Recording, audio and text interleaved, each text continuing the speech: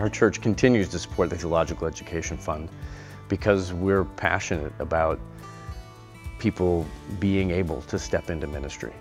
And we believe that locally where we are, that we believe in being a sending church where people come and learn and grow, and either as staff or as church members move on to ministry in all kinds of other places. With that, we also want theological education to be something that's affordable, that young people can look at and say, this is a viable path for me.